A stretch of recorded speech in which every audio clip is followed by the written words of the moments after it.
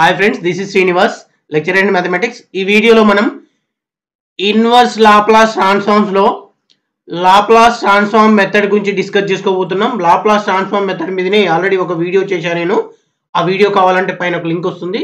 ఎందుకు తీసుకున్నానంటే ఇది important problem, 5 marks question compulsory వస్తుంది కాబట్టి ఇంకొక వీడియో చేస్తున్నాను నేను. కొన్ని ఇంపార్టెంట్ ప్రాబ్లమ్స్ అన్న కవర్ అవుతాయి కదా అని చెప్పే ఉద్దేశంతో ఇంకొక వీడియో చేస్తున్నాను నేను. ఇక్కడ ప్రాబ్లం చూడండి. ఇక problem solve y double dash plus y equals to 2e power t, y of 0 equals 0 and y dash of 0 equals to 0 using Laplace transform method. దీని యొక్క సొల్యూషన్ చూడండి, చాలా సింపుల్ గా చెప్తాను నేను. ఫస్ట్ ఏం చేస్తామంటే వాడు ఇచ్చిన ఈక్వేషన్ ఏంటి, y double dash plus y equals to 2e power t ని తీసుకున్నాం.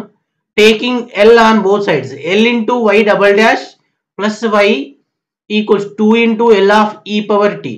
జస్ట్ దేని దానికి సపరేట్ చేస్తున్నాను, L of y double dash plus L of y equals to 2 into L of e power t 1 by s minus 1.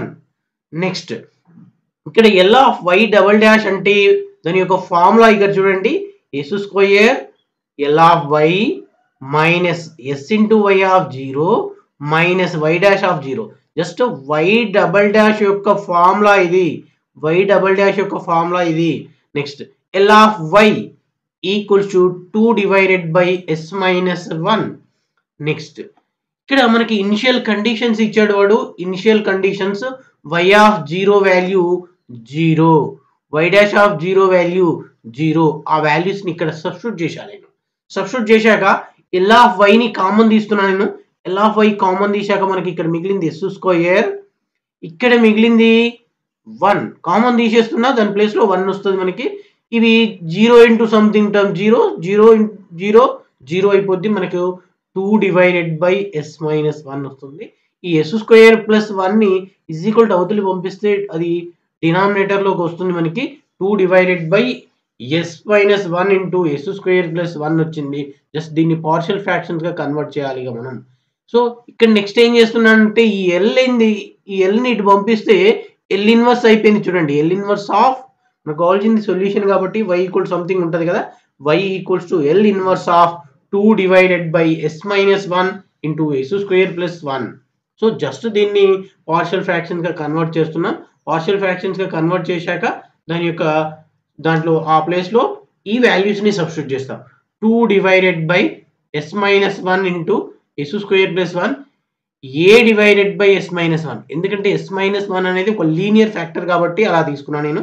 Next s square plus 1 అనేది irreducible quadratic factor. Irreducible quadratic factor అప్పుడు తీసుకోవాల్సి ఉంటుంది. Irreducible quadratic factor అప్పుడు bs plus c divided by s square plus 1.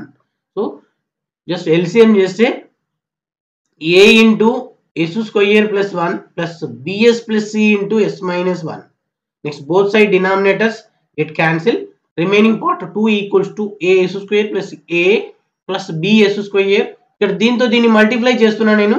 bs into s, bs square, bs into minus 1, minus bs, c into s, cs, c into minus 1, minus c. ఇక్కడ s square ని common తీస్తున్నాను. s square common తీస్తే ఇక్కడ మిగిలింది a plus ఇక్కడ b వచ్చింది.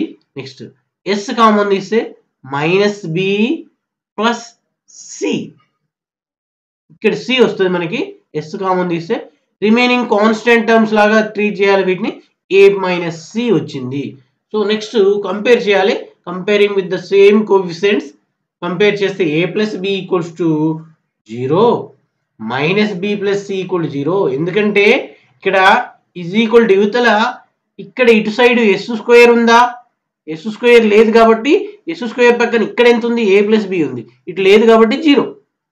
Next s పక్కన ఇటు s ఉందా, లేదు కాబట్టి దాని యొక్క s యొక్క coefficient b minus b plus c equal to 0.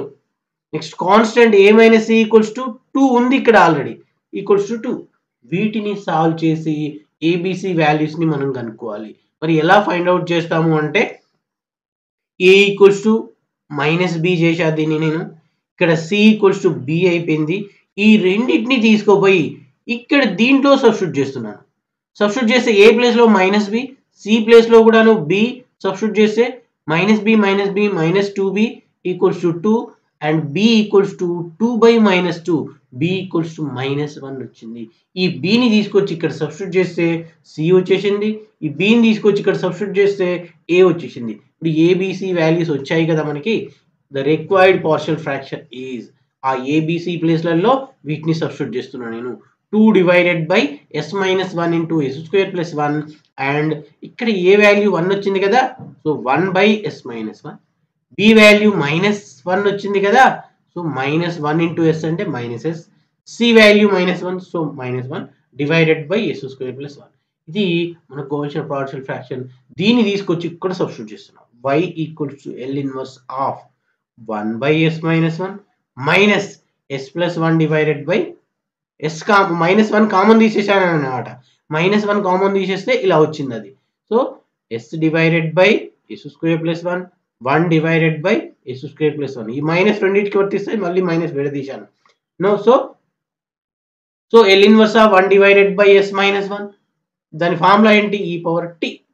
Next s by s² + 1 అంటే cos t, 1/s² + 1 అంటే sin t. ఇది మనకు కావాల్సిన ఆన్సర్. ఇదే మోడల్లో ఇంకొక ప్రాబ్లం తీసుకున్నాను. ఇది ఇంపార్టెంట్ కాబట్టి ఇలా కొద్దిగా లెంతీ ప్రాబ్లమ్స్ అయినా కూడాను తీసుకున్నా నేను.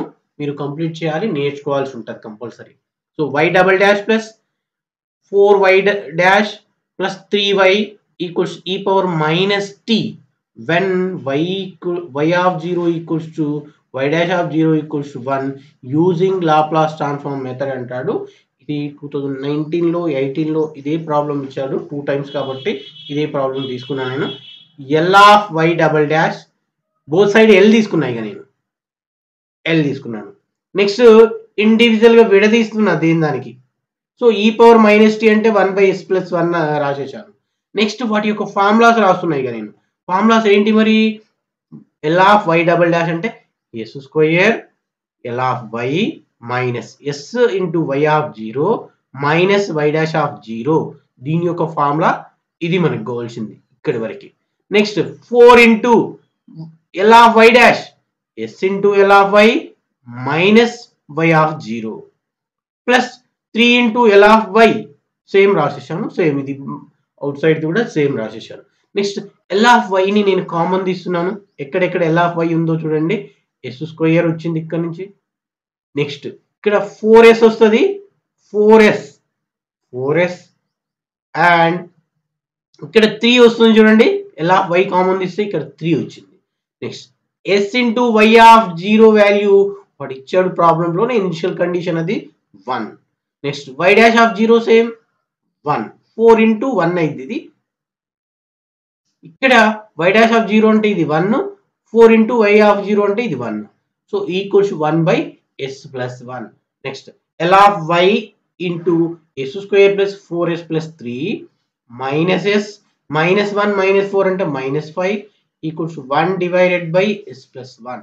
Next L of y into s² + 4s + 3 equals, ఈ మైనస్ s ని అటు పంపిస్తే ప్లస్ s అయింది, -5 అటు పంపిస్తే +5 అయిపోయింది. నెక్స్ట్ ఈ L of y into something part ఉంది కదా, ఈ పార్ట్ ని కూడా = అవతలి పంపిస్తే మనకి 1/s + 1 ఆల్రెడీ ఉంది, దాని పక్కన ఇది వచ్చి చేరింది మనకి, plus s + 5 divided by s² + 4s + 3. So దీన్ని మనము పార్షియల్ ఫ్రాక్షన్స్ గా విడదీయాల్సి ఉంటుంది. బట్ దీనికంటే ముందు దీన్ని ఎల్సిఎం చేసేస్తున్నాను, ఒకే టర్మ్ లాగా కన్వర్ట్ చేస్తున్నాను నేను. దీన్ని ఫ్యాక్టర్స్ గా విడదీశాను, s² + 4s + 3ని ఫ్యాక్టర్స్ గా కన్వర్ట్ చేశాను చూడండి. ఇక్కడ s² + 4s + 3, s² + 3s + s + 3, s common s into s + 3 plus 1 common s + 3 again s + 3 common s + 1. ఇక్కడ s² + 4s + 3 ఉందో దాని ప్లేస్ లో s + 1 into s + 3 and again s + 1 into s + 3 substitute చేసేసాను. ఇక్కడ s + 1 ఉంది, ఆల్రెడీ s + 1 ఉంది, s + 1 whole square అయిపోద్ది అనమాట. సో ఎల్సిఎం చేస్తే మనకి ఇక్కడ 1 వస్తుంది, ఇది ఎల్సిఎం సేమ్, ఇది మొత్తం ఏది ఉందో అదే ఎల్సిఎం అయింది మనకి. బట్ ఇక్కడ సేమ్ ఉంది కాబట్టి పైన న్యూమరేటర్లో 1 ఉంది కాబట్టి 1 వస్తుంది. రిమైనింగ్ s+5 ఇంటూ ఇక్కడ ఇది సేమే లేని మాత్రమే ఇక్కడ వస్తాయి. s+1 వచ్చింది. దాన్ని మల్టిప్లై చేస్తే మనకి 1 plus s² plus s plus 5s plus 5 divided by s+1 whole square into s+3. Next add చేసే s² plus 6s plus 6 divided by s+1 whole square into s+3. Next s² plus 6x plus 6 divided by same ఉన్నదన్నట్టు రాసేసాను. దీన్ని partial fractions గా విడదీస్తున్నాను నేను ఇక. So దీని యొక్క process చూడండి ఇక. s² plus 6s plus 6 divided by s+1 whole square into s+3. a by s+1 and b by s+1 whole square. ఎందుకంటే s+1 అనేది రిపీటెడ్ లీనియర్ ఫ్యాక్టర్ కాబట్టి రిపీటెడ్ లీనియర్ ఫ్యాక్టర్స్ అప్పుడు ఇలా తీసుకోవాల్సి ఉంటుంది. మీరు జాగ్రత్తగా అబ్జర్వ్ చేయండి. So next c divided by s+3. ఇక్కడ ఏబిసి వాల్యూస్ని కనుక్కోవాలంటే బోత్ సైడ్ ఎల్సిఎం చేస్తే బోత్ సైడ్ డినామినేటర్స్ మనకి క్యాన్సిల్ అయిపోతాయి. క్యాన్సిల్ అయిపోగా మిగిలినట్టు దాన్ని 1 అనుకుంటున్నాను. Square plus 6s plus 6 equals to a into s+1 into s+3 plus b into s+3 plus c into s+1 whole square. దీని equation number 1 అనుకున్నాను. ఇక్కడ కొన్ని మనం ఫైండ్ అవుట్ చేయొచ్చు సబ్స్టిట్యూషన్ మెథడ్ యూజ్ చేసి. ఎలా అంటే s+1 ప్లేస్లో -1 తీసుకున్నాను అనుకో, s ప్లేస్లో -1 + 1 0 అయిపోద్ది. ఇక్కడ లాస్ట్ టర్మ్ కూడా -1 + 1 0 అయిపోద్ది. అంటే bని కనుక్కోగలుగుతావు. అప్పుడు ఆ థాట్ వేలో -1 సబ్స్టిట్యూట్ చేస్తున్నా 1లో సబ్స్టిట్యూట్ చేస్తే మనకి s ప్లేస్లో -1 సబ్స్టిట్యూట్ చేసా 6 into -1 plus 6 equals to ఇది ఫస్ట్ టర్మ్ 0 అయిపోద్ది అండ్ లాస్ట్ టర్మ్ 0 అయిపోద్ది. b into -1 plus 3 వచ్చింది మనకు. ఇక్కడ మిగిలింది ఎంత అంటే 2b ఈజ్ ఈక్వల్ టు అవతల మనకి మొత్తం -6 + 6 క్యాన్సిల్ అయిపోయి 1 ఉంటుంది. b equals to 1/2 వచ్చింది. అలానే సేమ్ -3 సబ్స్టిట్యూట్ చేశాను అనుకో, ఫస్ట్ టర్మ్ సెకండ్ టర్మ్ 0లో అయిపోతాయి, c వచ్చేస్తాయి కదా. అలా again put s equals to -3 in equation 1. So -3 whole square plus 6 into -3 plus 6 equals to దాని క్యాలిక్యులేషన్ చేస్తే c equals to -3/4 వచ్చింది మనకి. c కూడా వచ్చింది బట్ a రాలేదు. a రావాలంటే మరి ఏని ఏది సబ్స్టిట్యూట్ చేసినా కావట్లేదు కాబట్టి ఈ కంపారిజన్ మెథడ్ ని స్టార్ట్ చేస్తున్నాను నేను. So s² plus 6x plus 6 equals to వాటిని మల్టిప్లై చేస్తున్నా. ఇప్పుడు suppose a into s into second bracket 1 into second bracket ఇక్కడ చేస్తున్నా నేను. s into s+3 s into s s² s into 3 3s అయింది. ఇక్కడ చూడండి s² 3s మళ్ళీ 1తో మల్టిప్లై చేస్తే 1 into s s+3 ఇలా వచ్చేసింది. నెక్స్ట్ b ఇంటూ సంథింగ్ ఏవి లేవు కాబట్టి సేమ్. cలో s+1 హోల్ స్క్వేర్ కాబట్టి s² plus 2s plus 1 a plus b whole square formula అది విడదీశా నేను. విడదీశాక అలా వచ్చింది. నెక్స్ట్ కంపేర్ చేస్తే ఇక s² కామన్ తీస్తున్నాను నేను. s² కామన్ తీస్తే ఇక్కడ మిగిలింది a. ఇక్కడ s² ఎక్కడుంది? ఇక్కడ ఉంది. సో c వస్తుంది అక్కడ నుంచి a plus c. Next s into next ఎస్లు ఎక్కడెక్కడ ఉన్నాయి? ఇక్కడ 3s ప్లస్ s అంటే 4s 4a వస్తుంది అక్కడ నుంచి. ఇక్కడ s ఉంది కాబట్టి b వస్తుంది. ఇక్కడ 2c వస్తుంది. నెక్స్ట్ రిమైనింగ్ కాన్స్టెంట్లని చివరికి రాశా నేను. Comparing with the same coefficients a plus c equals 1. మిగిలినవి కూడా తీసుకోవచ్చు బట్ మనకు కావాల్సింది ఓన్లీ a కాబట్టి c తెలుసు కాబట్టి దీన్ని c నటు పంపించా, c వాల్యూని సబ్స్టిట్యూట్ చేసా 7/4 వచ్చింది. వీటిని మనము ఏదైతే a by something b by something c by something తీసుకున్నామో వాటి ప్లేస్లలో వాల్యూస్ని సబ్స్టిట్యూట్ చేస్తున్నా. వాటి వాల్యూస్ని సబ్స్టిట్యూట్ చేశాను. సబ్స్టిట్యూట్ చేశాక ఈ డినామినేటర్లో ఫ్రాక్షన్లో ఉన్నాయి కాబట్టి వాటిని కిందికి పంపించాను నేను. పంపిస్తే ఇగో ఇలా వచ్చింది. వాటి ప్లేస్లలో పోయి ఎల్ ఇన్వర్స్ ఆఫ్ దీని ప్లేస్లో మొత్తంలో దీన్ని సబ్స్టిట్యూట్ చేశాక వాటి యొక్క L inverse of something formulas ఉంటాయి కదా. సో 7/4 అట్లే వచ్చింది. 1/s+1 అంటే s+1 అంటే -at వస్తుంది. బట్ a అంటే 1 కాబట్టి 1t అయిపోయింది అది. నెక్స్ట్ 1/2 రాసేసాను. మళ్ళీ ఇక్కడ ఫస్ట్ షిఫ్టింగ్ థీరం అప్లై చేస్తున్నా. s+1 ఉంది కదా, e⁻−1t +1 కాబట్టి మైనస్ వస్తుంది. అండ్ s+1 ఏమైంది 1/s² అయిపోతుంది. నెక్స్ట్ -3/4 ఇంటూ సేమ్ మళ్ళీ s+3 కాబట్టి e⁻−3t అయిపోయింది.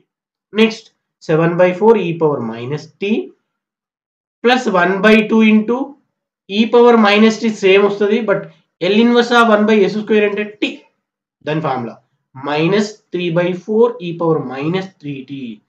దీని తర్వాత ఈ మోడల్ ప్రాబ్లమ్స్ యూట్యూబ్ ఛానల్ కమ్యూనిటీలో దీనికి రిలేటెడ్ ప్రాబ్లమ్స్ ఆన్సర్ సొల్యూషన్ చేసి పెడతా నేను, అవి ఫాలో అవ్వండి. ఒకవేళ నా వీడియోస్ కనుక నచ్చినట్లయితే లైక్ చేయండి, షేర్ చేయండి, సబ్స్క్రైబ్ చేయండి. Thanks for watching.